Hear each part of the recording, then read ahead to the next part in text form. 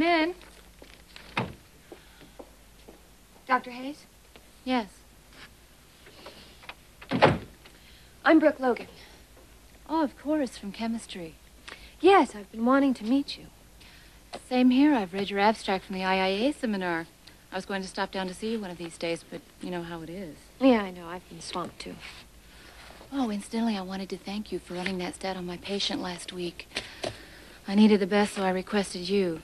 Don't worry, I won't make a habit of it. It was no problem. In fact, that's the reason I'm here. It just so happens that your patient is a friend of mine.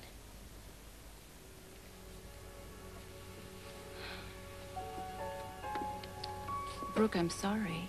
No, that's okay. I'm glad I found out. Is she a close friend? Caroline and I have become very close. Dr. Hayes, I am not asking you to talk about Caroline's condition. I realize you can't do that. Well, I don't have to. In your case, Brooke, you ran the test. You know her prognosis.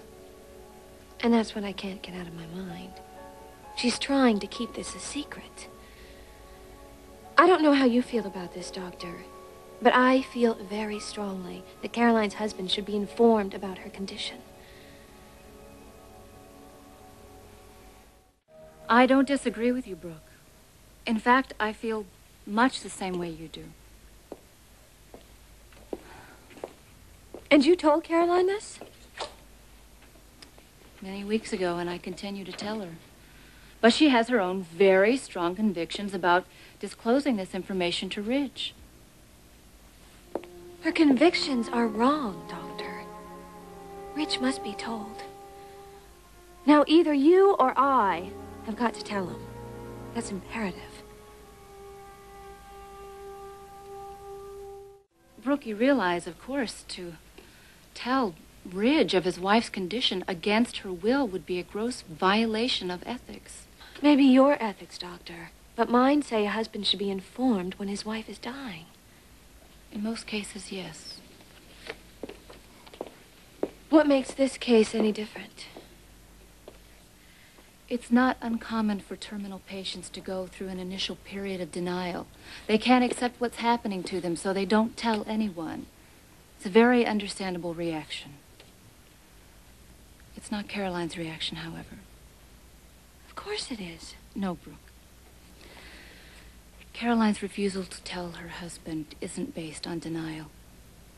She's accepted that she's dying. It's a matter of how she wants to spend her remaining days. To tell Ridge would be to live them one way. Not to tell him would be another. She's chosen the latter, and we have to respect that. It's courageous.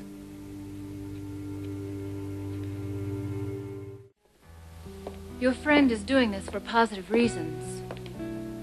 Life-affirming reasons. Caroline considers herself to be very fortunate. She's ending her life just the way she wants to. In the arms of her husband, enjoying their marriage up until the last breath of her life. Most people don't get that choice, Brooke. Ridge is going to be destroyed by this. He has a right to know. I'm sorry. That's just the way I feel.